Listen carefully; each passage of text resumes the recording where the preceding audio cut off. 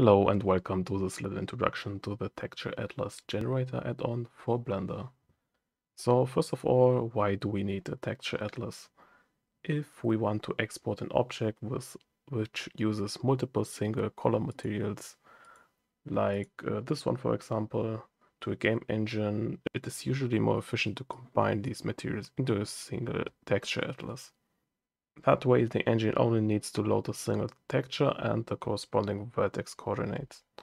Normally in Blender you have to bake the textures using the rendering pipeline, so I've created this little add-on which can be used as a shortcut if you're using single color BSDF shaded materials. So first I'm going to show you how to install this plugin. You simply go to my GitHub page or you can download it from Blender Market and you go to releases and just download the last release, and I already have done that, so that's why I have two of them.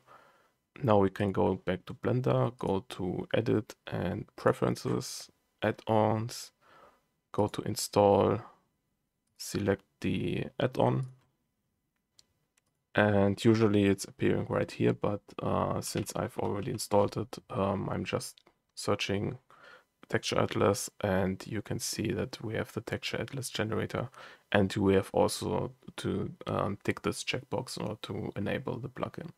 So I've created this little tree with another add-on I've built. You can find the link to this add-on in the description of this video, but of course you can use any object you want.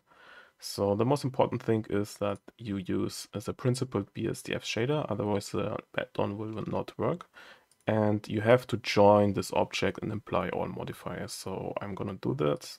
For example, I have a skin modifier for the stem. I go to the modifier properties and apply the modifier. And I select all of the objects and press Ctrl G in order to join this object. Now we have a single object and we can switch to the UV editing space in order to unwrap our object.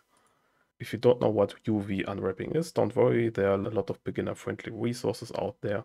But just as a short explanation, you basically flatten out a 3D object in order to lay a 2D texture on top of it. Here we make sure that we are indeed in edit mode, and now we can UV unwrap the object by pressing A to select all vertices and pressing U and select unwrap in order to select the automatic approach for UV unwrapping. Now we can finally use the add-on for generating the Texture Atlas. You can find the options of the add-on in the material properties, and you can scroll down and see Texture Atlas Generator here. And so we know that the installation was successful and we can indeed use the Texture Atlas Generator. Here we can just click this big button because we're using the default values, and now we can see that the left side has changed. And in newer versions of Blender we have to also select the Texture Atlas up here in order to see what happened. The add-on detected the used BSDF base colors and created a tile for each color. So here we have the brown color for the stem and the 3 other colors for the leaves. The UV vertices are then moved into the corresponding tile. And here on the left side, we can see again that these vertices belong to the stem and these vertices here belong to the leaves. So just be aware that in this case, we have multiple cubes laying on top of each other. Now we can use this texture for a single material. For this, we go back to object mode. You can also turn on viewport shading in order to see the results. And now we delete all the materials.